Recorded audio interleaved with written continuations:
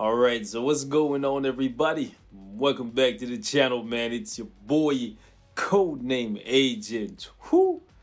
Oh, it's danger, god damn it. And check it out, man. After my last video where I was talking to you guys about some of the things that I don't like about update 5.9, I had a whole lot of you guys hitting me up asking if I was quitting the game, if I was just going to be playing KOF and 7 Deadly Sins full-time now, no more Future Fight upload. And I'm here to give you guys my answer, man. It's a hell no, right? Like, seriously, there's no way that I'll be quitting Marvel Future Fight after all this time just because we've had a couple bad updates. I was just venting my frustration at the Future Fight team and the direction that they're taking this game in. And anybody who truly cares about this game would feel some type of way when you see that they're destroying something that you actually really love, right? So, yeah. Anyways, long story short, no, I'm not quitting the game, right? However, like I said previously, until things change, I will be taking a free-to-play approach and I won't be spending any money at all. What I will be doing, however, is spending the resources that I've already accumulated over months and years of playing the game and spending quite aggressively in the last like 9-10 months, right?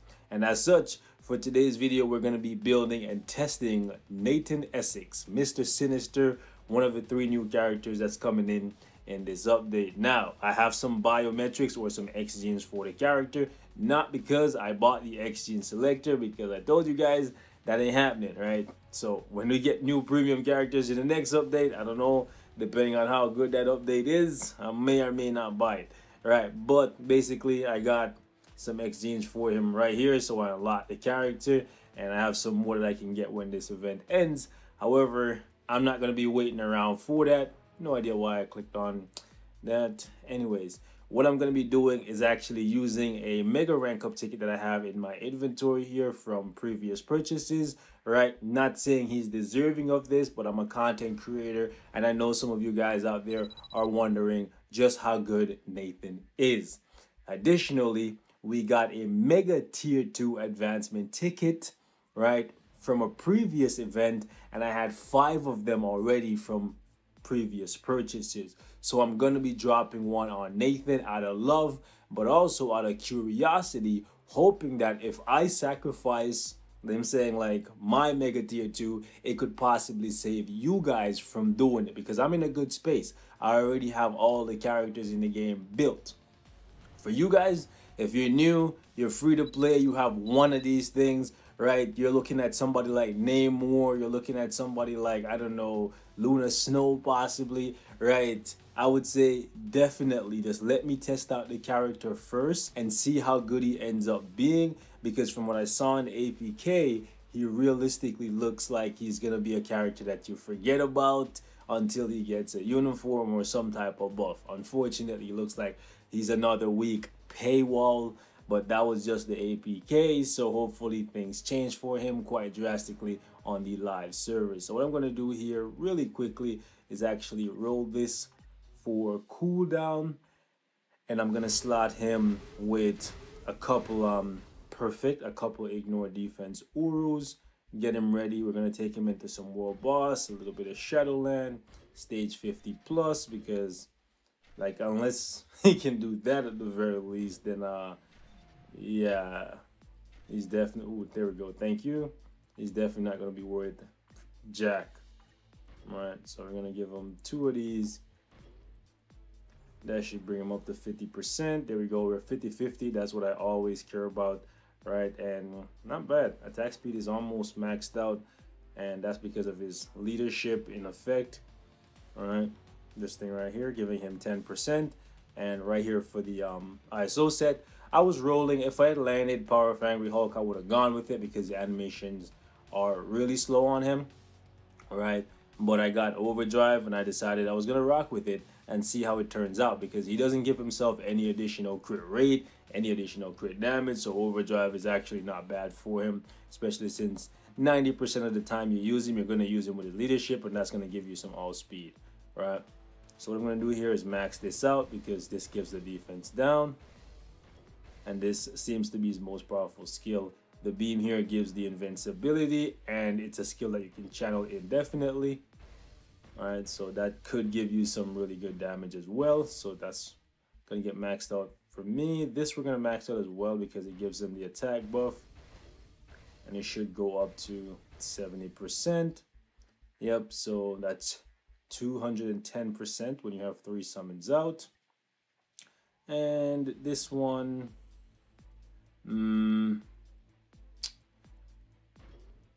we'll max it out just because it makes your summon stronger. So it looks like, yeah, we'll just max everything out on him. Like I said, let me make the sacrifices that you guys can learn from, and then from there just make your decision, right? So what I'm gonna do with Nathan here is actually give him a regular custom gear, something with mind damage on it. Right, so this is fine. Mind damage recovery rate is actually not the worst thing in the world, right? Mind damage max HP would have been a little bit better, but it's fine. So we have 1, 2, 3 skills that are mind damage, 2 that are energy. That's fine. The only one that kind of sucks to be energy is this one, because this is the one that you want to proc on if you for some reason miss your proc on the 5th, but it's completely fine. So we're going to take him into a little bit of content here.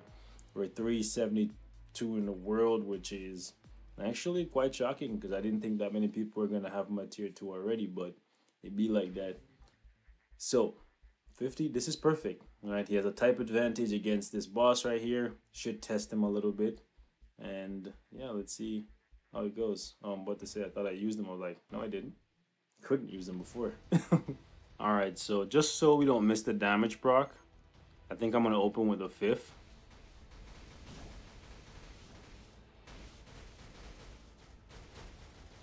Yo, the 4 is looking mad weak.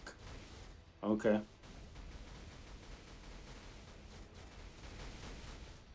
Okay, so he's actually cutting to a 50 really easy here. Wow. That was with no proc though. Yeah, this is mad easy for him. Okay. So stage 50, 30 seconds, that's light work. So it looks like he can go up to at least a 65-70 at level 60. That's good. Alright. Let's take him into some harder content. I kind of want to put him against Apocalypse and see how he does. Stage 29 might be a little bit too hard for him. Eye of the Abyss is annoying. Alright, so we'll test him here. Never used him ever against Apocalypse. Barely ever fight Apocalypse because mutant materials, you know, the cap and everything. Alright, but yeah. Let's see if he has any damage against Apocalypse. And we're gonna give him 1 support, and we'll give him Weapon X for the extra summon. Alright, and she's gonna give him some healing as well. So we'll give him, actually let's give him Shuri, extra defense. And then can't think of the last time that I used Weapon X as a support. Should be interesting. Where is she? Oh, right there under my thumb. Fat fingers. All right, we're rocking like this with no mind control. Let's see what happens. This might be asking for way too much, you know what I'm saying? Like 29 with a level 60 character. Even with a type advantage. Okay, let's move out of there. I was looking at the eye. I'm missing everything. Because of all the setup that's required for him to get off like optimal damage, bruh, a regular damage proc just won't do well with him. But that was not that much damage. Oh gosh, am I gonna land right in it? Yep. I'm getting guard broken out the wazoo. Bro, would I have been better off giving him a Transcendence?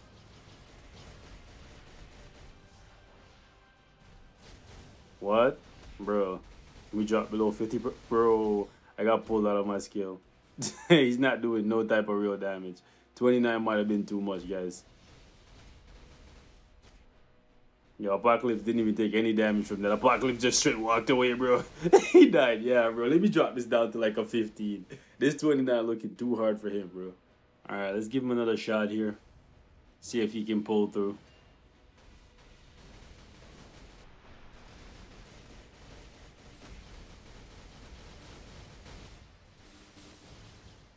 Okay, can I get my 4 skill off? Can I get my 4 skill off? Can I get my...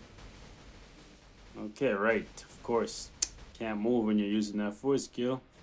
Can't touch the D-pad or you get nothing. Okay. And I'm gonna get silenced.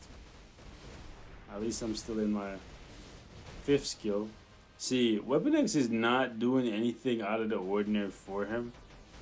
Like, she's just doing what she would normally do for everybody else as a striker.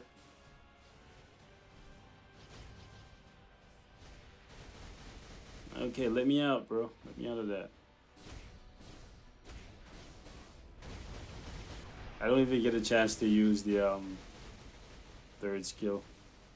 I'm gonna try to use 1, then 2, then 3. Come on, Apocalypse, get out of the iframe.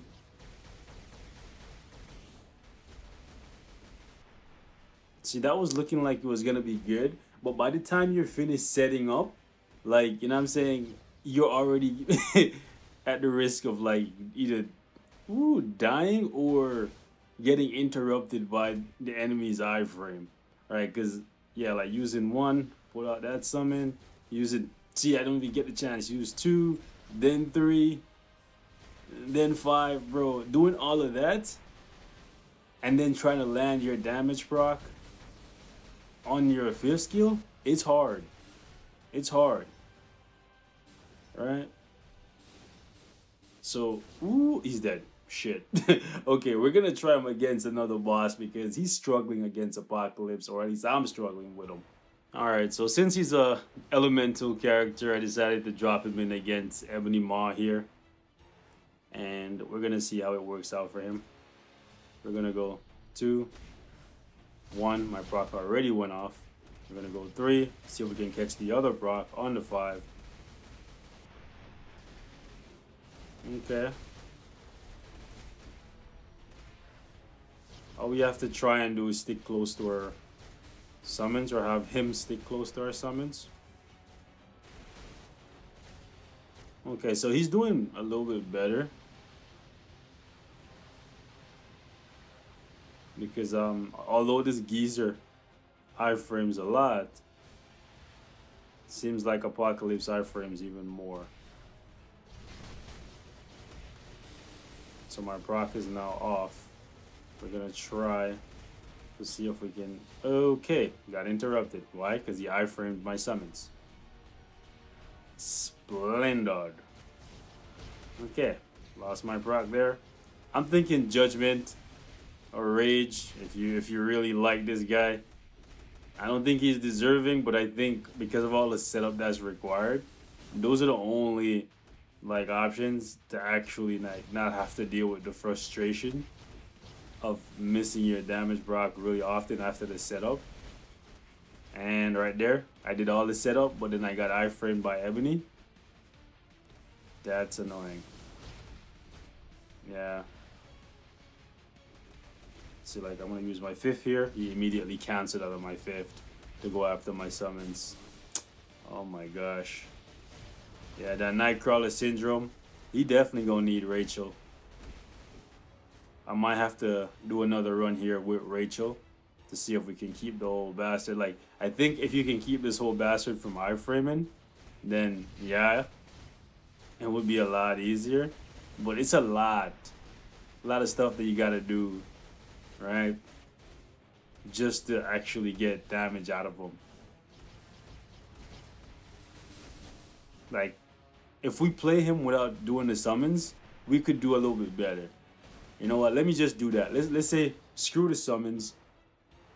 Alright, so we're gonna run this with just 3, 4, and 5 and just say forget it to the summons and see what happens.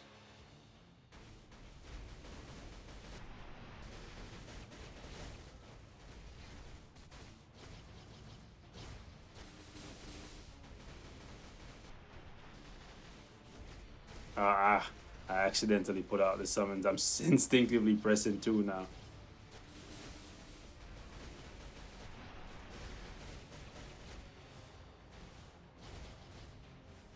Okay. I really want to see if I do better without the summons, because I feel like they're just actively working against him.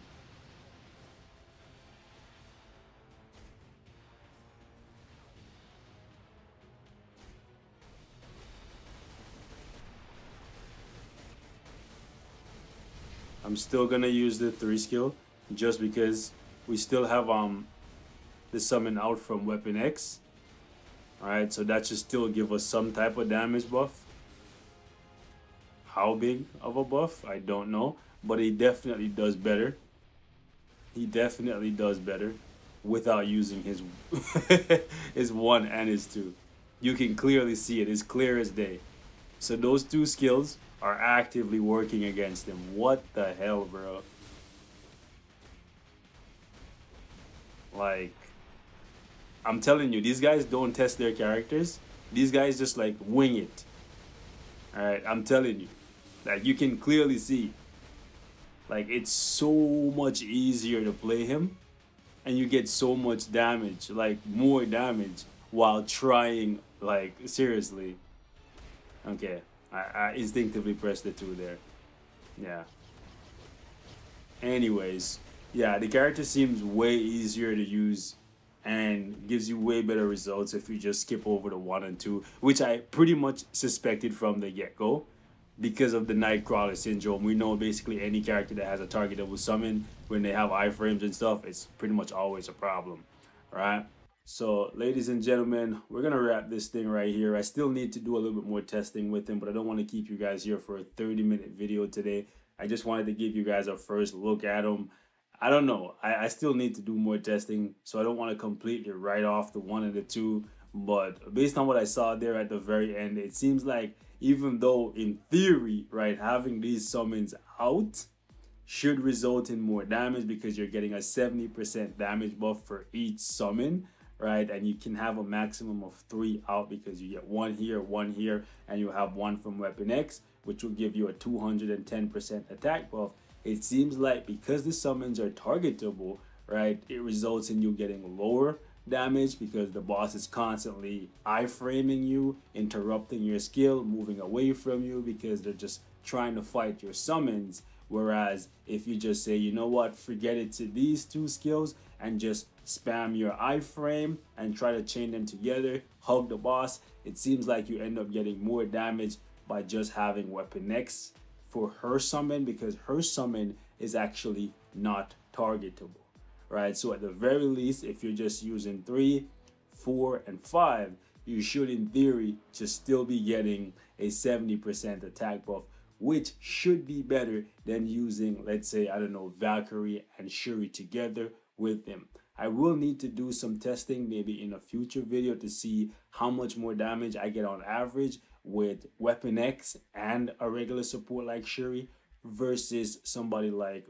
Valkyrie and Shuri together. Alright, so if that's something you guys want to see, hit me in the comments, let me know.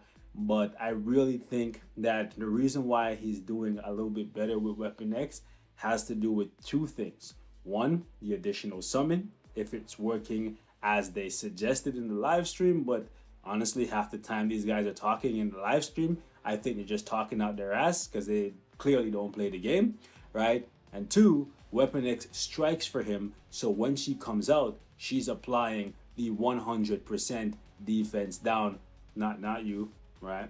You, from her forward skill. So if she hits this when she comes out, and you immediately trigger his 5th skill right after, you get 100% defense down. And then because of that, it's not really because she is taking up a spot on your team that you're doing more damage. It's just because she's doing what she's been doing for months as a striker, right? So yeah, something for you guys to think about, food for thought. However, I don't think Mr. Sinister is worth a mega tier 2 ticket. Just first glance, more testing to come. I will test him as much as you guys want, but I say, if you're free to play, collect the bios, don't use them. Just wait until we get another faction battle, whenever that may be, or if he gets a uniform or a buff or something down the line, or we get newer game modes that make him a requirement there or something, then we can talk about it. But for now, I'll say keep him at tier 1. Get him to level 60 if you just want to have a little bit of fun with him in Shadowland. But I would say keep the bios on hand just in case, right? So till next time, stay safe. I love you guys, and I will catch you in the next one. Peace.